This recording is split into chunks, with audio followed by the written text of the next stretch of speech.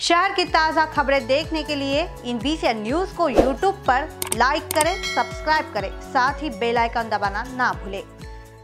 मौसम विभाग के अंदाज से नागपुर सहित पूरे विदर्भ में जबरदस्त लू चल रही है। विदर्भ के कई जिलों में पारा 45 डिग्री से ऊपर चल रहा है।